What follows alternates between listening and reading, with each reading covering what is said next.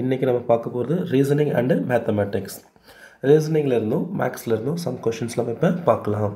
ஏ என்பவர் பிக்கு தென் திசையிலும் சி என்பவர் பிக்கு கிழக்கு திசையிலும் நின்றால் ஏ என்பவர் சிக்கு எந்த திசையில் இருப்பார்? இது வந்து ஒரு டைரக்ஷன் டாபிக். இந்த டைரக்ஷன் ஃபஸ்ட்டு பேசிக்ஸ் சொல்லிடுறேன். பேசிக்ஸ் பார்த்திங்கன்னா இது நார்த்து, இது சவுத்து, இது ஈஸ்ட்டு, இது வெஸ்ட்டு. ஓகேங்களா? நார்த்து மேலே, சவுத்து கீழே, ஈஸ்ட் ரைட் சைடு, லெஃப்டில் வெஸ்ட்டு. ஓகேங்களா? அப்போ சென்டரில் என்ன இருக்கும் அப்படின்னா இது நார்த் ஈஸ்ட்டு, இது south east, south west, north west. மொத்தம் 8 டைரக்ஷன்ஸ். சரிங்களா? இப்போ இந்த பேசிக்ஸ் வச்சு பார்க்கலாம். ஏ என்பவர் பிக்கு தெற்கு திசையில், ஏன்றது வந்து பிக்கு தெற்கு திசை. இப்போ ஃபார் எக்ஸாம்பிள் இப்போ பி இங்கே இருக்காருன்னு வச்சுக்கலாம். பியோட தெற்கு எது? தெற்குன்றது கீழே. அப்போ ஏ பிக்கு தெற்கு திசையில். இப்போ இங்கே ஏ இருப்பார். ஏ என்பவர் பிக்கு தெற்கு திசையிலும் சி என்பவர் பிக்கு கிழக்கு திசையிலும். சி என்பவர் பிக்கு கிழக்கு, பி இங்கே இருக்கார் இல்லையா? பியினுடைய கிழக்குன்றது ரைட் சைடில், இங்கே சி இருப்பார். சி என்பவர் பியினுடைய கிழக்கு திசையிலும் நின்றால் ஏ என்பவர் சிக்கு எந்த திசையில் இருப்பார்? இப்போ கொஸ்டின் திரும்ப சொல்கிறேன். ஏ என்பவர் பிக்கு தெற்கு திசை, ஏ வந்து பிக்கு தெற்கு திசை, பி என்று சென்டர் பாயிண்டிங் பிளேஸ் பண்ணிட்டேன். தெற்கு திசைன்றது பாருங்கள் கீழே இருக்கும். இந்த சென்டர் பாயிண்ட் வந்து சவுத்துன்றது கீழே. அப்போ பிக்கு தெற்கு திசைன்றது கீழே வரும். இங்கே ஏ இருக்கார், இந்த பாயிண்ட் மார்க் பண்ணிட்டோம். அப்போ சி என்பவர் பிக்கு கிழக்கு திசை. இப்போ சி பார்த்திங்கன்னா பிக்கு எப்படி இருக்கணும்? கிழக்கில் இருக்கணும், ஈஸ்ட்டில். அப்போ இந்த பாயிண்டில் ஈஸ்ட்ன்றது ரைட் சைடு. அப்போ பிக்கு ரைட் சைடில் சி இருக்கார். இதுதான் பிக்சர். இப்போ கேள்வி என்பது ஏ என்பவர் சிக்கு எந்த திசையில் இருப்பார்? ஏ என்பவர் சிக்கு எந்த திசை? அப்போ ஏ என்பவர் சியிலேருந்து பார்க்கணும். இப்போ சியிலேருந்து பார்க்கணும் அப்படின்னா சிக்கு என்ன திசை அப்படின்னா சவுத் வெஸ்ட். என்ன திசை? சவுத் வெஸ்ட், அதாவது தென்மேற்கு. அப்போ ஏ என்பவர் சியிலேருந்து தென்மேற்கு திசையில் இருக்கிறார். இது எப்படி சார் போகிறது அப்படின்னு டவுட் இருந்ததுன்னா இப்போ பாருங்கள், இந்த பிக்சர் அப்படியே ட்ரா பண்ணுறேன். ஏ இங்கே இருக்கார், பி இங்கே இருக்கார், இங்கே சி இருக்கார் இல்லைங்களா? இப்போ சியிலேருந்து ஒரு ப்ளஸ் சிம்பிள் ட்ராப் பண்ணுங்க. சியிலேருந்து ஏவை பார்க்கணுமா? அப்படி இந்த ஏரமாக ட்ராப் பண்ணுங்கள். சியிலேருந்து ஒரு ப்ளஸ் சிம்பிள் ட்ராப் பண்ணிவிட்டேன். சியிலேருந்து ஏவை பார்க்கணும். இது சிக்கு இது மேலே நார்த்து, இது சவுத்து, இது வெஸ்ட்டு, இது ஈஸ்ட்டா. அப்போ சவுத்துக்கு வெஸ்ட்டுக்கும் சென்டர். அப்போ ஆன்சர் வந்து தென்மேற்கு. அப்போ ஏ என்பவர் சிக்கு தென்மேற்கு திசையில் இருக்கிறார். இதுதான் இந்த கேள்விக்கான விடை. அடுத்த கேள்வி போகலாம். ஒரு கடிகாரம் 4:30 மணி என காட்டுகிறது. பெரிய முள் கிழக்கு நோக்கி நின்றால் சிறிய முள் எந்த திசையில் இருக்கும்? இப்போ கடிகாரத்தில் நேரம் என்னது? 4:30. இப்போ ஜஸ்ட் ஒரு கிளாக் ட்ரா பண்ணுறேன். கிளாக் ட்ரா பண்ணும்போது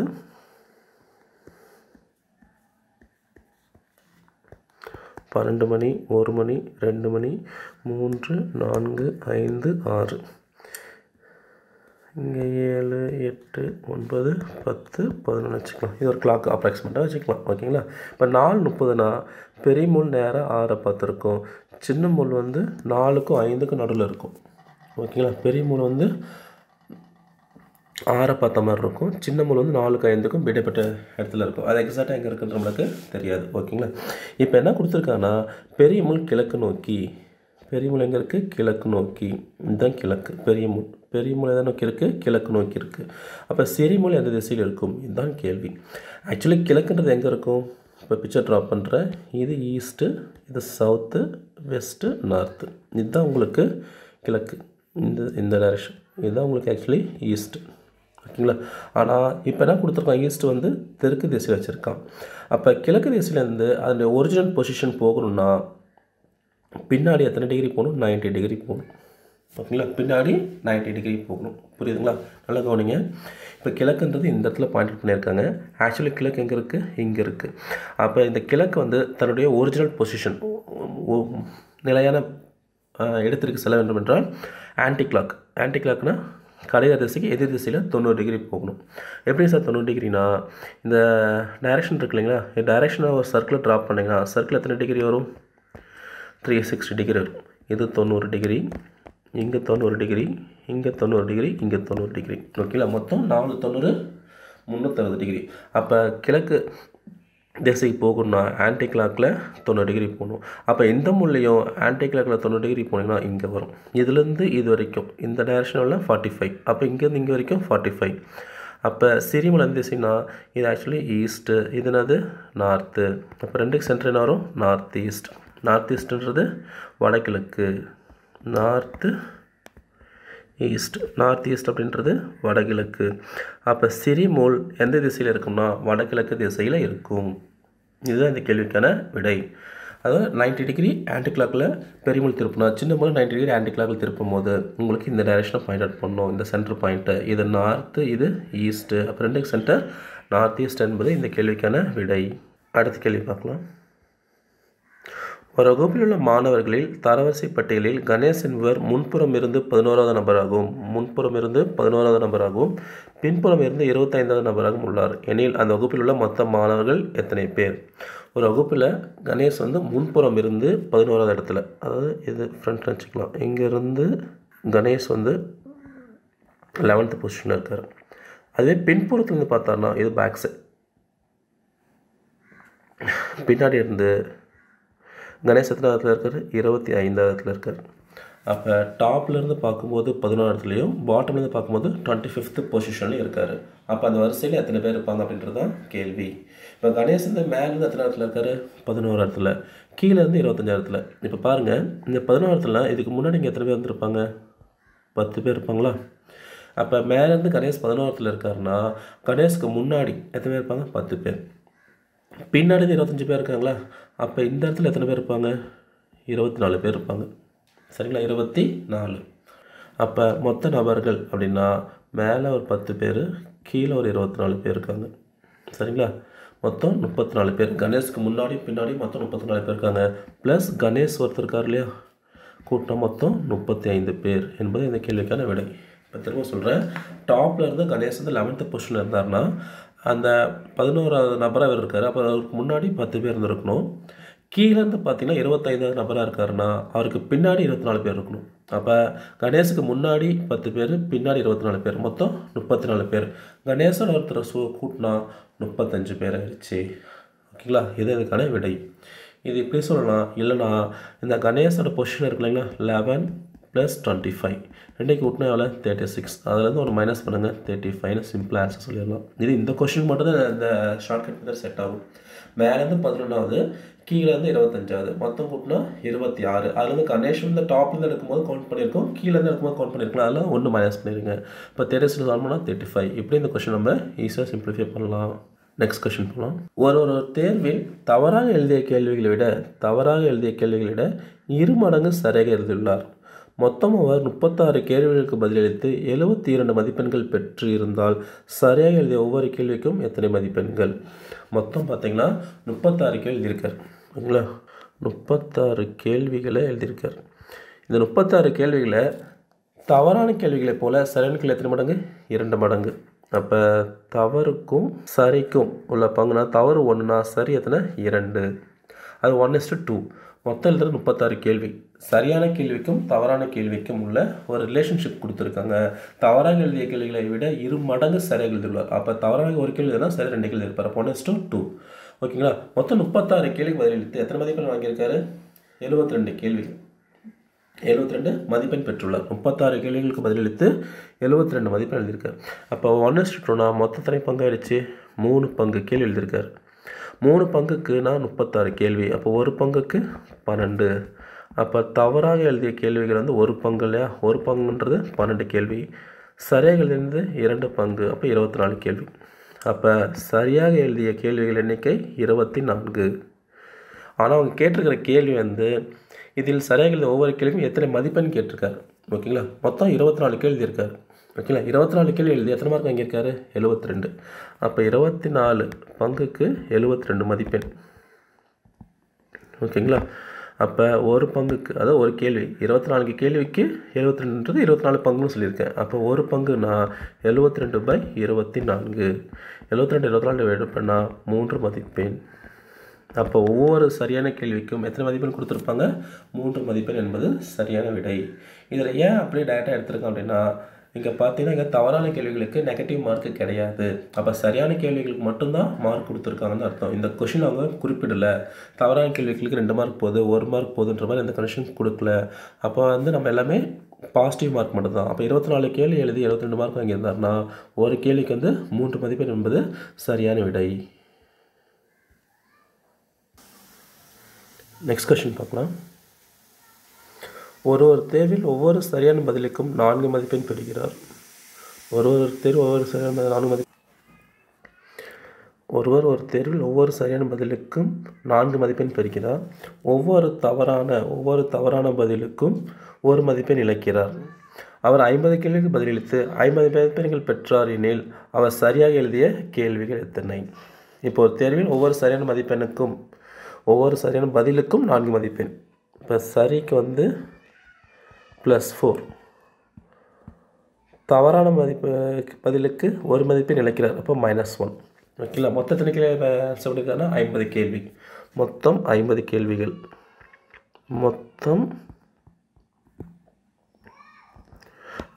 கேள்விகள். இதில் சரியான கேள்வி எத்தனை, தவறான கேள்வி எத்தனை நம்மளுக்கு தெரியாது இல்லைங்களா? அப்போ சரியான கேள்விகள் X அப்படின்னா தவறாக பதிலளித்த கேள்வி எண்ணிக்கை 50 - X. ஓகேங்களா?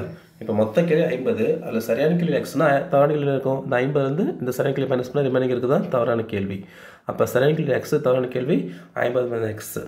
இது ரெண்டுக்கும் கூட்டினா அவர் வாங்கின மதிப்பெண் எவ்வளோ இருக்குது? 50 மதிப்பெண். ஓகேங்களா? அப்போ சரியான கேள்விக்கு எத்தனை மார்க்கு? 4 மார்க்கு. அப்போ 4x. ஓகேங்களா? அது கூட ஒரு தவறான கேள்வி எத்தனை மைனஸ் போயிருக்கு? -1 × 50 - X ஈக்குவல் டு எவ்வளோ? 50. அப்போ சரியான கேள்விக்கு 4 மதிப்பெண்ணா 4x. அதை கூட தவறான கேள்வி மதிப்பெண்ணை கூட்டணும். அப்போ தவறான கேள்விக்கு -1 × 50 - X ஈக்குவல் டு 50. அப்போ சரியாக எழுதிய கேள்விகள் எக்ஸ்னு வச்சுருக்கோம், அது 20. தவறாக எழுதிய கேள்விகள் எண்ணிக்கை 50 - Xன்னு வச்சுருக்கோம். அப்போ 50 - 20 30. இப்போ சரியாக எழுதிய கேள்விகளுக்கு வந்து 20, தவறான கேள்விகளுக்கு 30. சரியான கேள்விகள் வந்து 20, தவறான கேள்விக்கு 30. இதான் அந்த கேள்விக்கான விடை. இதை செக் பண்ணி பார்க்கலாமா? இப்போ சரியான கேள்விகள் எண்ணிக்கை எத்தனை? 20. 3 4 மார்க்கா? இப்போ 80 மார்க்கு. தவறான கேள்விக்கு 30 கேள்வி, -1, அப்போ -30. அப்போ 50 மார்க் வந்துருச்சு. அப்போ நம்ம போட்ட ஆன்சர் கரெக்டு. இது ஆப்ஷன் வந்து சூஸ் பண்ணி போட முடியுமாங்க சார் அப்படின்னா போடலாம். அது எப்படின்றது இப்போ பார்க்கலாம். இப்போ பாருங்கள், ஃபஸ்ட் ஆப்ஷன் வந்து அவன் கேட்டிருக்கிற கேள்வி வந்து சரியாக எழுதிய கேள்வியும் கொடுத்துருக்கான். இப்போ சரியாக எழுதிய கேள்விகள் 30ன்னு கொடுத்துருக்கான்னு வச்சுக்கலாம். ஓகேங்களா? ஃபஸ்ட் ஆப்ஷனாக கொடுத்துருக்காங்கன்னா சரியாக எழுதிய கேள்விகள் வந்து 30ன்னு கொடுத்துருக்காங்க. இப்போ சரியான எழுதிய கேள்விகள் 30 அப்படின்னா தவறாக எழுதிய கேள்விகள் எத்தனை வந்துடும்? 20ன்னு வந்துடும். கரெக்ட் இல்லைன்னா மொத்தம் 50 கேள்வி இல்லையா? இப்போ சரியாக கேள்விக்கு ஒன்றுக்கு எத்தனை மார்க்கு? 4 மார்க். இப்போ 4 × 30 120 மார்க். தவறான கேள்விக்கு -1. அப்போ -1 × 20 -20. 100ல் 20 போனால் 100 மார்க். ஓகேங்களா? 100ல் 20 போனால் 120ல் 20 போனால் 100 மார்க். ஆனால் அவர் எத்தனை மார்க் வாங்கியிருக்காரு? 50 மார்க் வாங்கியிருக்காரு. அப்போ இந்த ஆப்ஷன் கண்டிப்பாக பொருந்தாது. அப்போ அடுத்த ஆப்ஷன் பார்க்கலாம். இப்போ பிக்கு வந்து ஒரு 15 மார்க் கொடுக்கலாமா? 15 கேள்வி வச்சுக்கலாம். சரியாக எழுதிய கேள்விகள் தான் கேட்டிருக்காங்க. அப்போ சரியாக எழுதிய கேள்விகள் 15. அப்போ சரியாக எழுதிய கேள்விகள் 15. அப்போ தவறாக எழுதுனது 35. ஓகேங்களா? மொத்தம் 50 கேள்வி இல்லையா? அப்போ 35 வரும்.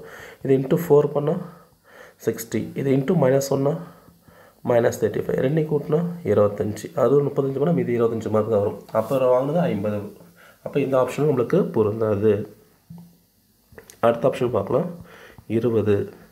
அப்போ சரியாக எழுதுனது 20 அப்படின்னா தவறாக எழுதிய கேள்விகள் 30.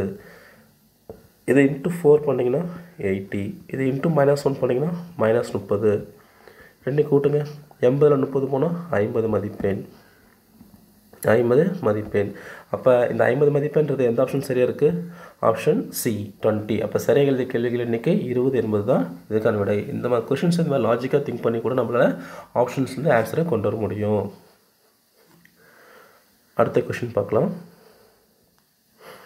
பிரபு என்பவர் மைதானத்தில் ஒரு பெண்ணை பார்த்து இவர் என் சகோதரியின் சகோதரனின் தந்தையின் ஒரே மகள் என்று கூறினார் எனில் பிரபுவுக்கும் அந்த பெண்ணுக்கும் என்ன உறவு? இது வந்து பிளட் ரிலேஷன்ஸ்ன்ற ஒரு டாப்பிக்லேருந்து எடுத்திருக்கேன். அந்த பிளட் ரிலேஷன் டாபிக் வந்து நம்ம தனியாக ஒரு டாப்பிக்காகவே பார்த்துருக்கோம். ஓகேங்களா. இப்போ பிளட் ரிலேஷன்ஸ் டாப்பிக்கில் பிரபு என்பவர் மைதானத்தில் ஒரு பெண்ணை பார்த்து, அப்போ பிரபுன்றது ஒரு ஆண், அப்போ ஸ்கொயர், சர்க்கிள்ன்றது ஒரு பெண். பிரபு என்பவர் ஒரு பெண்ணை பார்த்து என்ன சொல்ல, இவர் என் சகோதரியின், அப்போ சொல்கிறது யார்? இவர் என் சகோதரி. என் சகோதரினா யார்? நான். அப்போ நான் பிரபு இங்கே இருக்கேன். என் சகோதரினா இவங்க என்னோட சகோதரி. என் சகோதரியின் சகோதரன், என் சகோதரியின் சகோதரன் யார்? நான் தான். என் சகோதரியின் சகோதரனின் தந்தையின் ஒரே மகள்.